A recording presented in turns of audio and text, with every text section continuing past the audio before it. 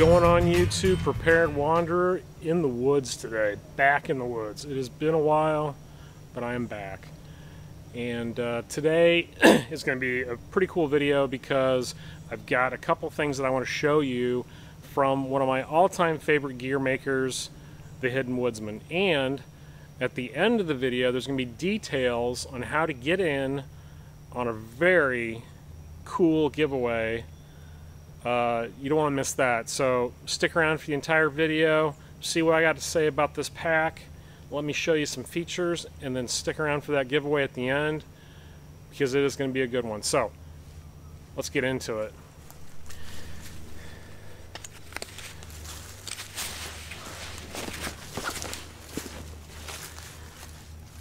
Alright, so been a while since I've been back in the woods.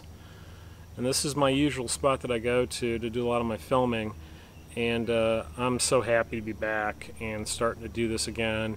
It's just been a crazy year, a lot of going on, and I'm finally back doing what I love, which is being out in the woods, shooting video for you guys, and sharing stuff that I get access to. So what we're going to look at today is a phenomenal product from Malcolm at the Hidden Woodsmen.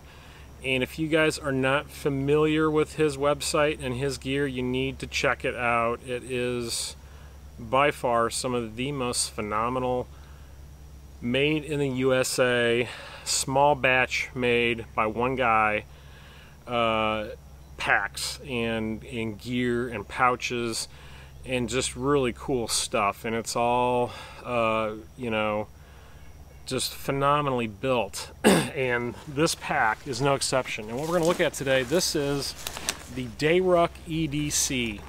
Now, it's been a while since Malcolm has had an EDC size pack. Most of his packs lately have been bigger, you know, 1 to 2 to 3 day packs, more what I would call overnight packs. This is really the first day pack. But this thing could be pressed into an emergency overnighter, no problem. It is well suited for woods use or for EDC, hence the name Dayruck EDC. So we've got the black one here with a condor pouch that I put on the front, just to show you how this modularity of the front panel works. And then of course we've got the very popular multicam, beautifully made packs. So let's look at features. Alright, so I'm going to go through the features using the multicam pack. Packs are identical as far as features, no differences. There's just different color choices. I think there's also a Ranger Green available, and maybe another camo. I can't quite remember, but this is what I was given to by Malcolm. He donated one of the packs and I bought one of the packs, so one of these I own, one of them I'm giving away. Which one am I going to give away? Well, we're going to find out. So, features. 500D Cordura, which in my opinion is really the way to go on a lot of tactical nylon.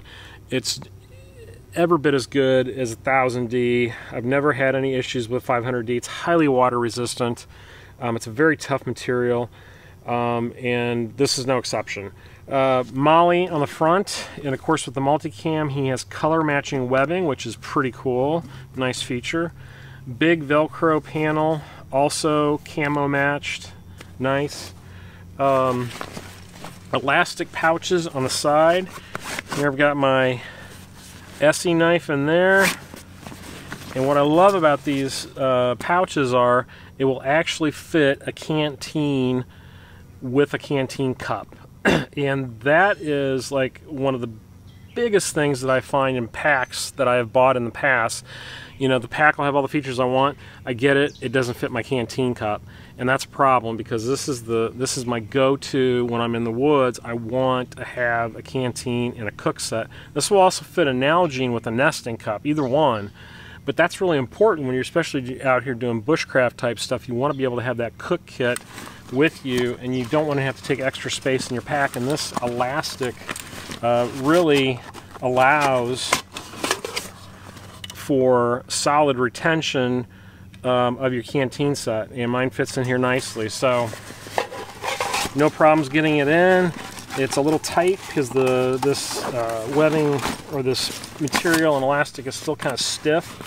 Definitely need to get out more and use it, and that's going to loosen up with time a little bit, so that's a bonus. Nice grab handle up top, reinforced with this webbing here. Moving around to the back, nicely padded shoulder straps, matching webbing. The sternum strap, which is also a great feature, is adjustable. So depending on your torso length, you can move this up and down. Really important. Plenty of room for my size. I'm 6'1" and about 250, and this fits me just fine. I have plenty of room in the shoulder straps. I don't feel restricted when I was hiking in with it. It's not, you know, it's not really tight on me. So room for adjustment, which is good. Other nice feature on this pack is there's a little bit of channeling here in the back that'll help with a little bit of cooling. Nothing too crazy, but it is there, and it is padded. There is a good size padding. There's probably, from feeling it, there's probably an 1/8 to 1/4 inch piece of foam in the back of this thing, so that's nice. Now, the other thing that is really nice on this is that there actually is webbing on the bottom, so if you do want to put a bedroll or a sit pad or something, blanket, whatever, a jacket, you can do that with this. A lot of day packs don't have that feature, so that's a nice bonus. Zipper front pocket, lined in super bright hunter safety orange. I love that feature. I can see my contents when I'm getting into the bag. The front pocket here, I've got my fold-up stove, and I've got my Hidden Woodsmen signal panel, which I really don't use for signaling, but it's there just in case. But I use this primarily to put on the ground when I'm doing fire prep. I'll put all my wood on top of it, keeps my stuff dry.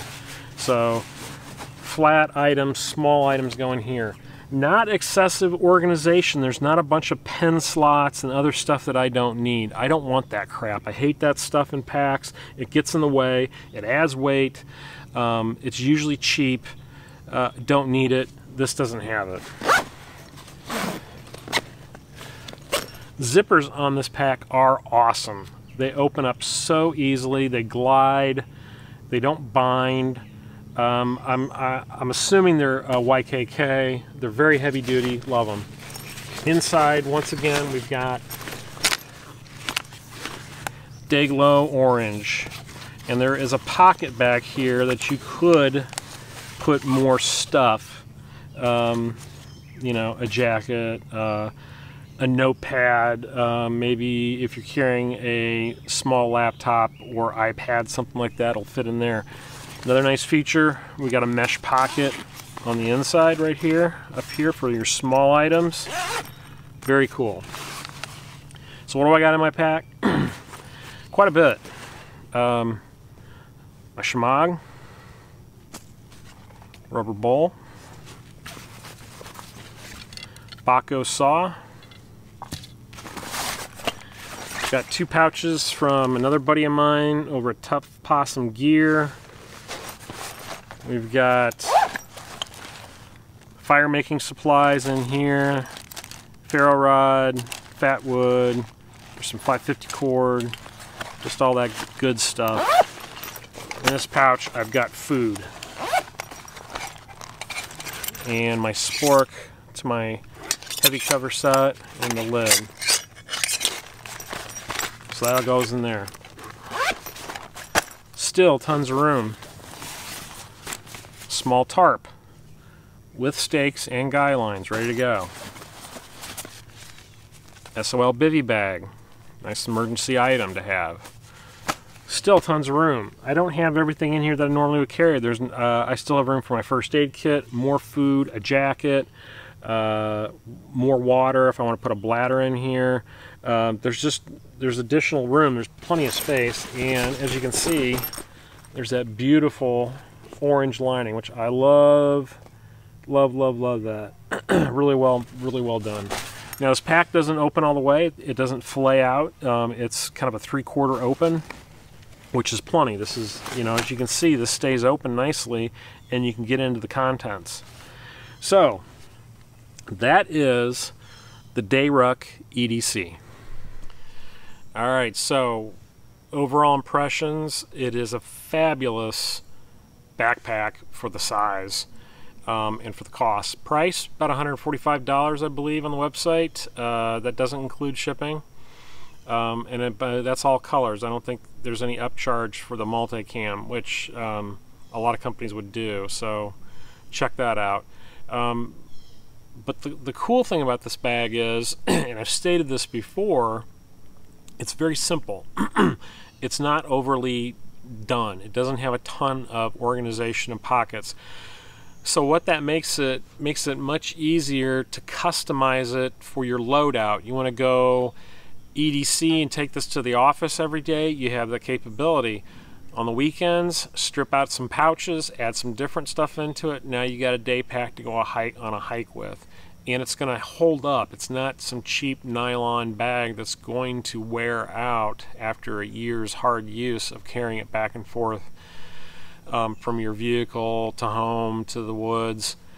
It's 500D Cordura, rot-proof stitching. I mean, highly water resistant. For 145 bucks, you're getting an heirloom piece. This thing's gonna probably outlast you. You're probably handing it down to somebody unless you're really abusive with your gear. And I'm not. I try to take care of my stuff as much as possible. But this thing can be thrown around. I've been EDCing the black one for, it's been well over a month, maybe more, maybe a couple months now, just to get a feel for it. And it's done fantastic. And then the camo bag I've had out a few times in the woods just to carry my day kit.